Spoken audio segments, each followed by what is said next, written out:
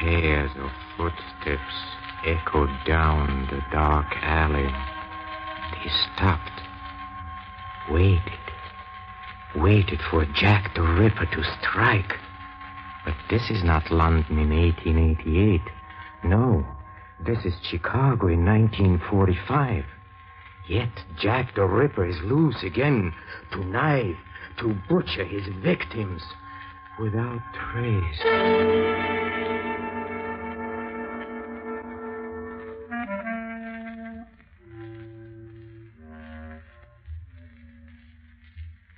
Hello, creeps. This is Peter Lorre, opening the doors of the Mystery Playhouse. If you recall, some 60 years ago, London was terrorized by a one-man crime wave, by a murderer who was never captured and never seen. And tonight, we follow the investigations of Sir Guy Hollis, who firmly believes that Jack the Ripper is still alive. That it is he who is the fiend that once again slashes and kills. There is the element of the supernatural in this story that will amaze you. For it seems that the spirit world has given the black heart of Jack the Ripper the power of everlasting life.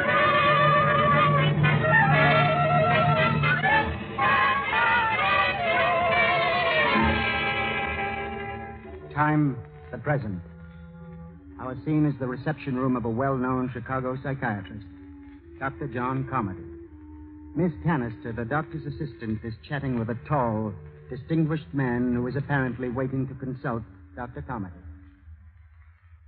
But surely, Sir Guy, you can't believe a theory that seems so, astrological.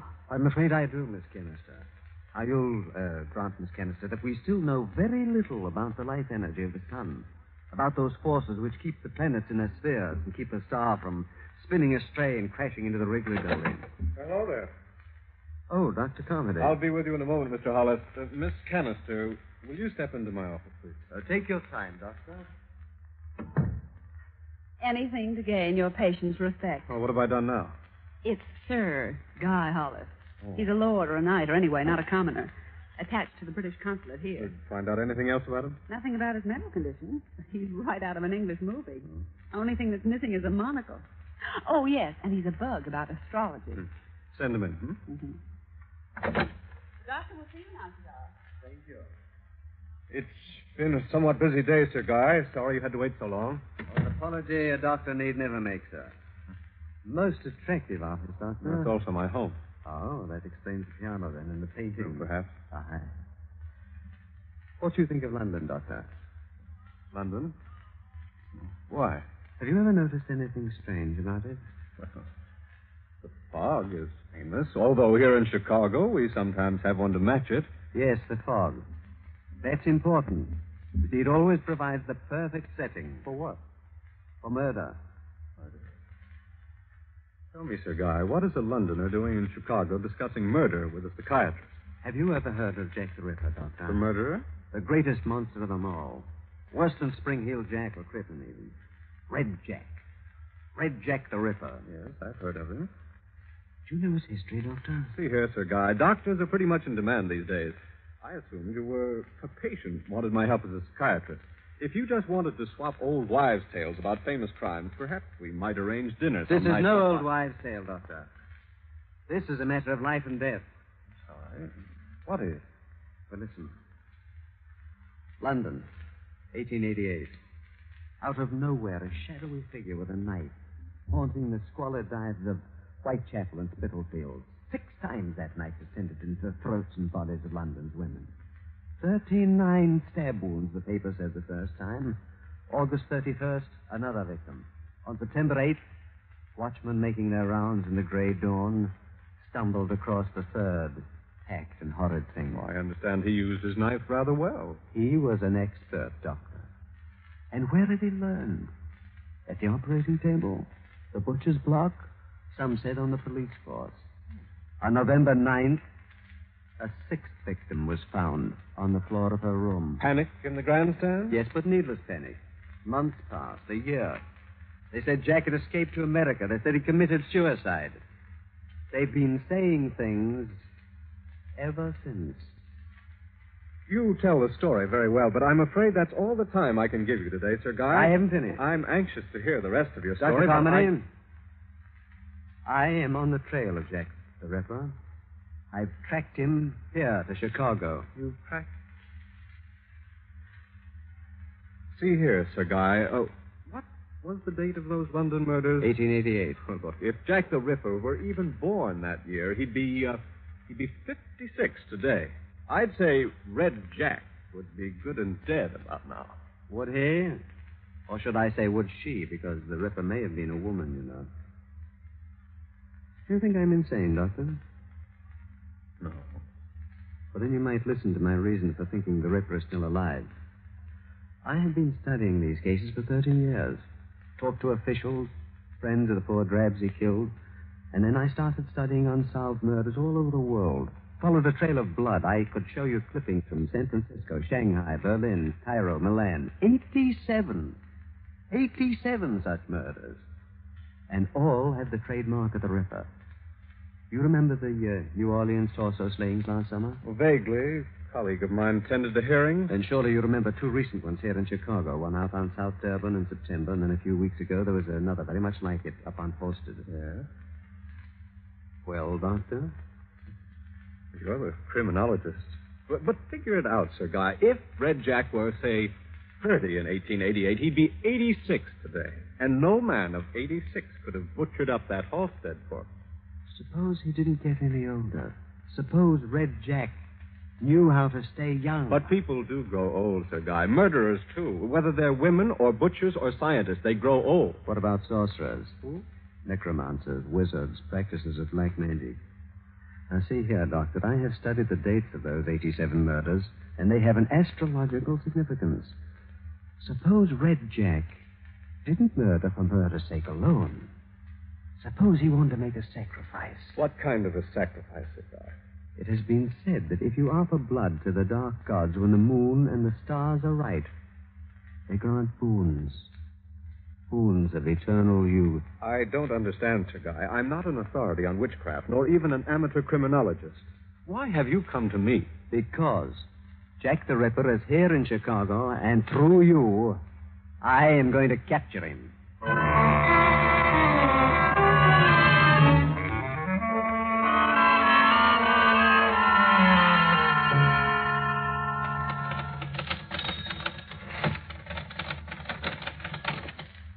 Morning, Doctor. Morning, Canister. Well, how did his lordship turn out last night? He's the most exciting patient we've had in months. He's not a patient, Canister, at least not yet. Shouldn't he be? No, I can't tell. He talks so convincingly. Maybe there is a shred of reality in his story. It's real enough to him, Lord knows. Oh, excuse me, Doctor. Dr. Carmody's office? May I speak with Dr. Carmody, please? It's most urgent. One moment.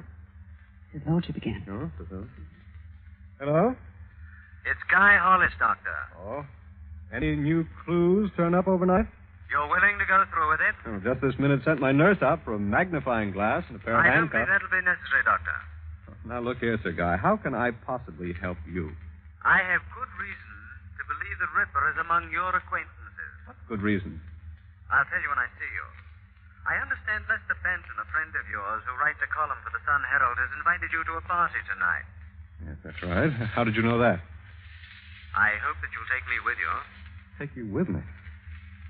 I told you that I have plotted the astrological chart. The Ripper must make a sacrifice before this night passes. Oh. Okay. How about supper first? Splendid. Pick me up at about 7:30. Thanks awfully, Doctor. All right. Bye. Are you sure you're doing the right thing? Well, that's why I wanted him to supper first. If he proves dangerous, I'll manage to sidetrack him somehow. I hope Lester's in. I know. Hatchet murder on Polk Street. Oh, no murder yet, Lester, but if you don't become conscious, there may be. Oh, John. Yes, that's right. Now, look, old man, is it okay if I bring someone to the party tonight? Oh, sure, John. Well, like her? It's a guy from the British consulate. Well, all the better. Manpower shortage and all that. Now, listen, Les. He's kind of a strange duck. I'm not sure yet whether his head is on right. That's okay. Plenty of company. See you tonight. Right. Canister, all that remains now is for Sir Guy and I to attend the party tonight and capture the Ripper. What are you talking about? Well, Sir Guy says the Ripper will be there tonight. You're joking. I am, yes. But Sir Guy isn't. And perhaps he's right.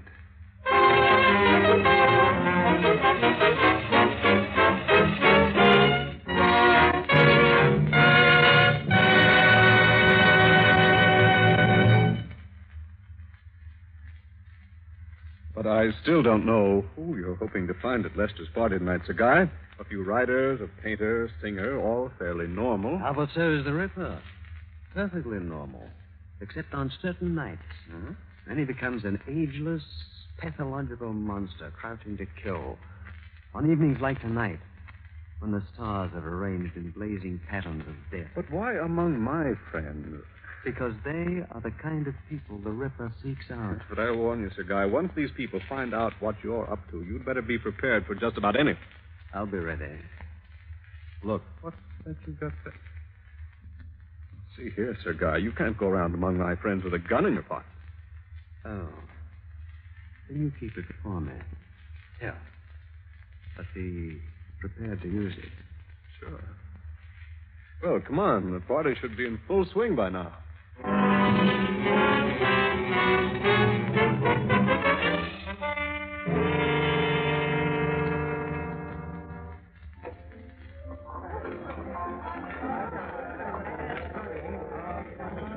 Well, Sir Guy, are you enjoying yourself? Immensely, John. Your friends are very charming. Except that one of them is Jack the Ripper, huh? Perhaps.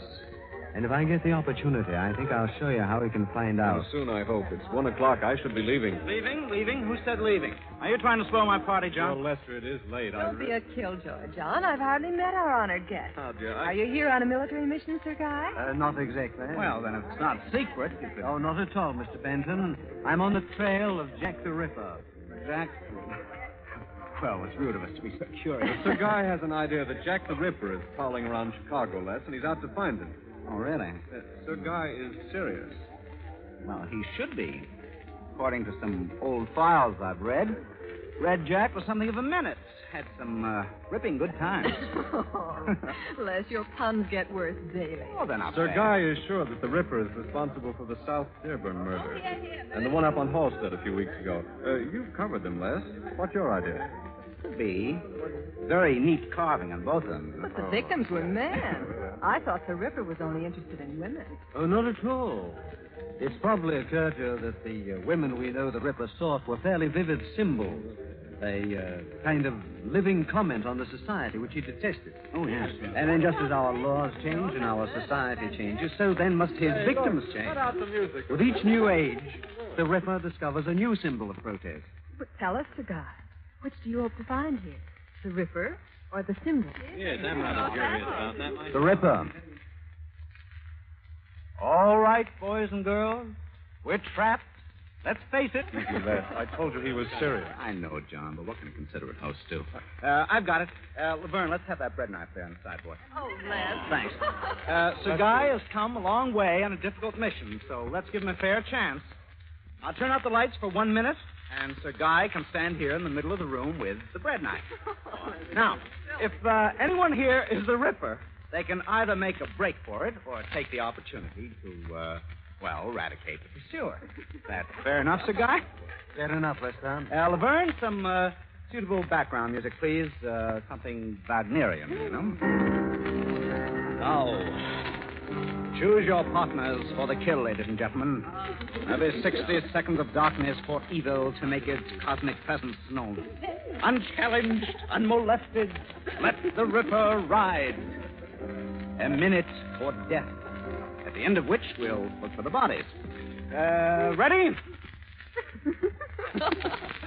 All right, silence. Now, turn out the lights.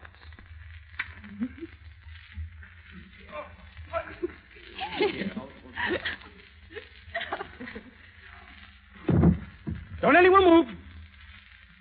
Let the affirmative forces return. Let there be light. Look there on the floor. It's Sir Guy. My lord, he's been stabbed. Here, let's pick up the body No, and get it off. look, Well, I guess nobody had better touch the body. Look. What is it? I mean, well, doesn't Hollywood recommend the police in moments like this? For heaven's sakes, Les. I swear, Les, I didn't want to bring him, but he insisted. He said he'd plotted the chart. Said he was certain the Ripper would use his knife before the night was out. I don't suppose we ought to move him, do you? What? Well, I'll call the police. For heaven's sakes, Les. Now, look, if you have any ideas what we should do, Nadja, now shoot. Whoever goes to get the police could just as easily make a neat getaway. Lord, Les, if he was right about the Ripper... But I wasn't, John. What's the body? Hey, wait a minute. Look at that. Now, wait, I really don't think that's really quite scared the kind of a us to joke death. we should have had. Please, forgive me, Nadja, Forgive for him. frightening you so. When you were all so innocent. What is it, guy? What do you mean? Hold it, everybody! Are you sure about our innocence, Sir Guy? Oh, yes. You see, if the Ripper were here, he would have betrayed himself when he saw me lying there. Not a very gentle spoof, I'm afraid. Oh, sure it was. Gentle like a ton of bricks. Yeah, come on, let's get a drink. Let's get away from comics. Well, John, will we leave? It's getting rather late. Yes, Sir Guy. Oh, you can shut your mouth now, Nadia. The game's over. For heaven's sake. I'll get your coats.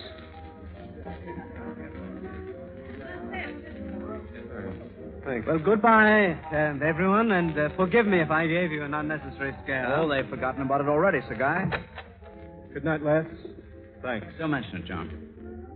Come around again, Sir Guy. I'd like to. Good night, Lester. Good night.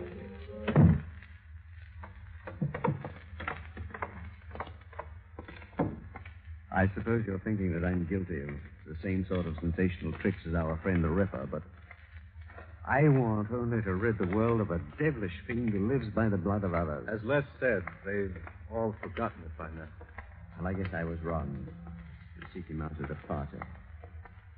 You know, we're far more likely to find him out here in the darkness and the fog, perhaps along a lonely, shadowed street such as this, or perhaps in a neglected dead end, like this one here. Now, Sir Guy. Please, do me one more favor. It's only a hunch, but let's turn up this alley, see what it has to offer. Remember, the Ripper must make a sacrifice tonight. Well, as long as I've gone this far. Thanks, Amber. Yes, this is what the Ripper likes. Small, gaping alleyway.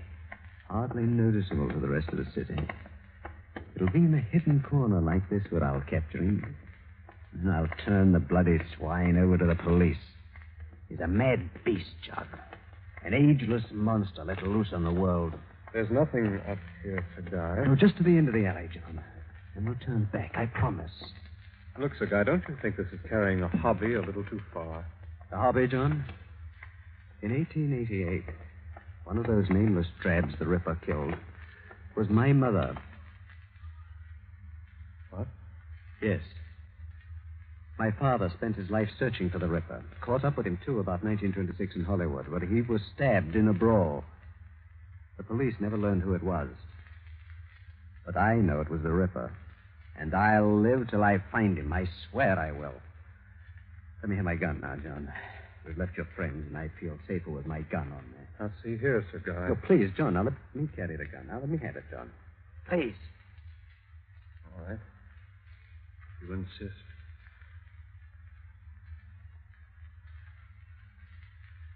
John, it's not a gun, it's a knife. I know. John. John, what are you doing? Never mind the John. Only Jack. No.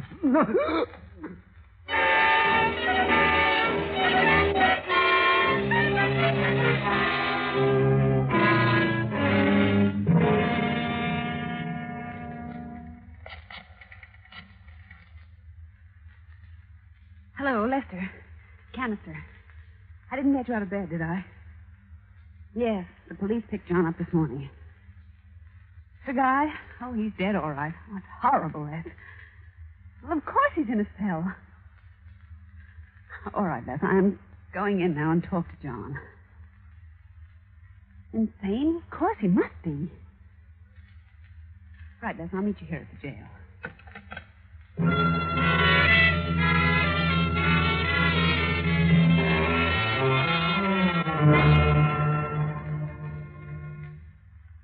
My time's up now, John. I'd better be going. Just one more thing, Canister. For some reason, I want you to understand. You see, Sir Guy was right. I did have to make an offering before the night was over. I didn't want for it to be him, Canister. But up there in that alley, I realized he was as determined as I. You know, Canister, I still wonder who at that party was astute enough to send the police after me so quickly. Lester, perhaps. The police won't tell me, but I'll find out, Canister. And if it was Lester, he'll know I found out. But what difference can it make now? Oh, police haven't won yet, Canister. The gods won't let me down. They never have. Sir Guy was right about that, too. I am eternal. I have no age, you know. I never shall. Well, I'll be going. I'll miss you. Bye, John. Bye, Canister.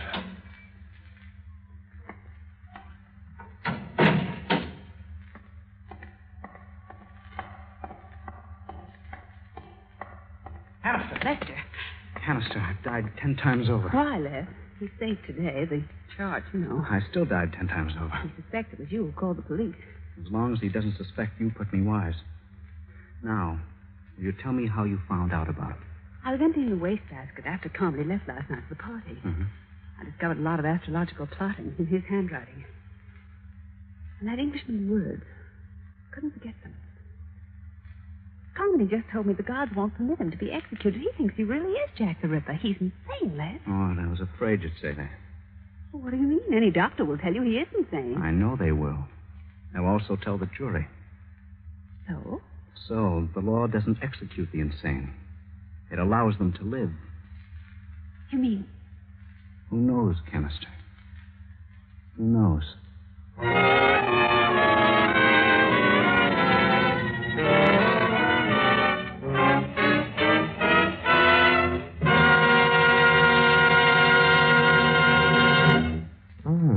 Comfortable thought, isn't it?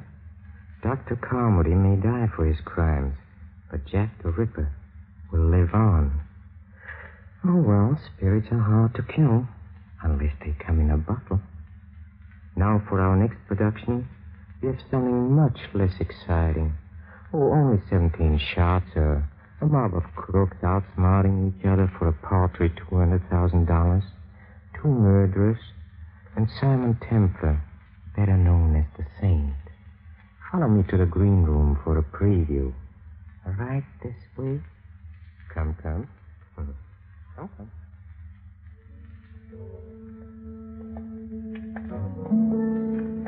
You know, Horace, you really should have told me sooner. Told you what? That police headquarters have been moved to a Long Island mansion like this. It's quite a shock to a hard-working taxpayer like me. You better start getting used to shocks, Bub. Oh, Mr. Natson, the judge is expecting you. Go on in. I wish you wouldn't keep prodding me with that rough, though, Horace. It tickles. This way, sir. Why, cozy little stump, isn't it, Horace? My name is not Horace. In here, please. Judge Stryker, Mr. Natson is back, sir.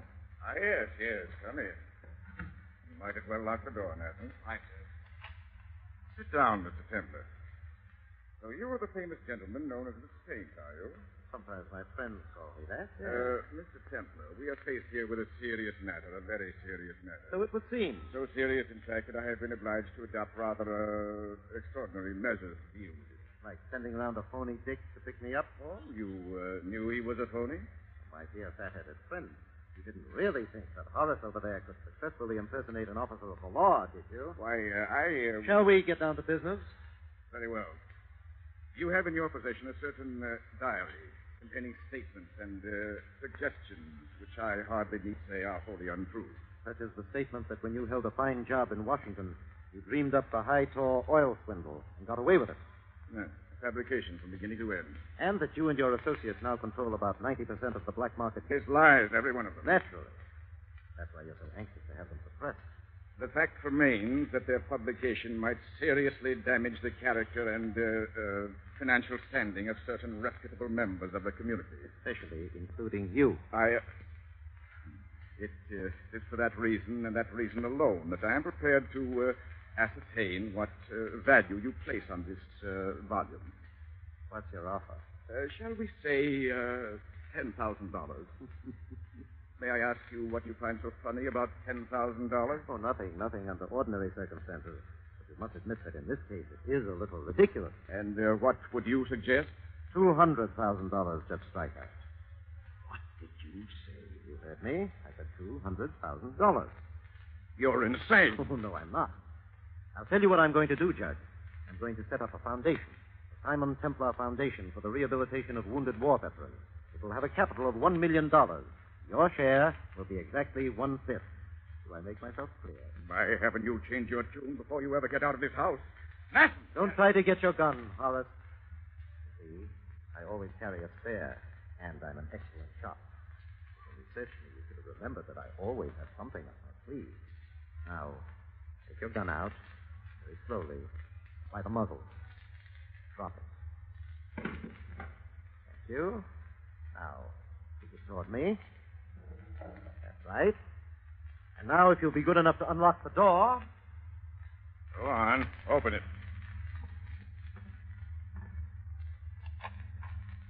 That's a good little boy. You'll hear from me again, Templar. Oh, I'm quite certain of it.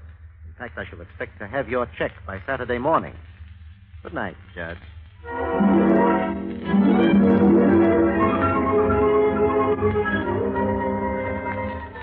Yes, they call him the Robin Hood of modern crime. But even a Robin Hood is not immune when powerful interests concern themselves with arranging for the sudden death of the saint. So with these gentle thoughts, this is Peter Loring closing the doors of the Mystery Playhouse. Until next time, good night. Sleep tight.